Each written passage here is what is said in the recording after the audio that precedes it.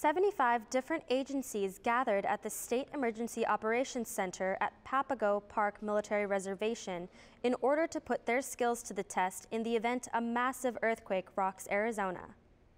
The Department of Emergency and Military Affairs tested statewide agencies in an earthquake drill, simulating a 7.0 earthquake north of Paulden in Yavapai County. We want to make sure that any of the agencies that would respond have a chance to know who their counterparts are. DEMA started planning this event back in January, basically looking at possible hazards that can happen in Arizona and developing an exercise based on that. It's just a coincidence that we did have the earthquake just a few days ago. One component of emergency response are the teams who are behind the scenes, working logistics. So the people behind me are working on helping to solve those problems, identifying resources and where they can come from.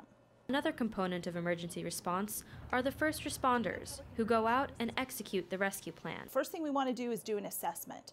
Is there anyone who's trapped? Is there anyone, that would need assistance that way? The 91st Civil Support Team set up tents at the military base in order to work closely with first responders. Agencies like the Phoenix Fire Department were at the event, learning about what to do in the event that a chemical spill happens at the scene of a disaster.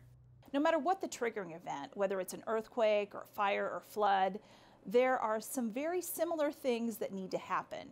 There's usually critical infrastructure that could be damaged. It could be cell towers that are down, roads that are closed. Sometimes there's people that need to be sheltered. So things like that, no matter what the disaster, that's kind of a common thing. So even though it's an earthquake drill, by doing this today, it helps us be prepared for other disasters that can occur. This annual training event continues to prepare our first responders in the event of an emergency.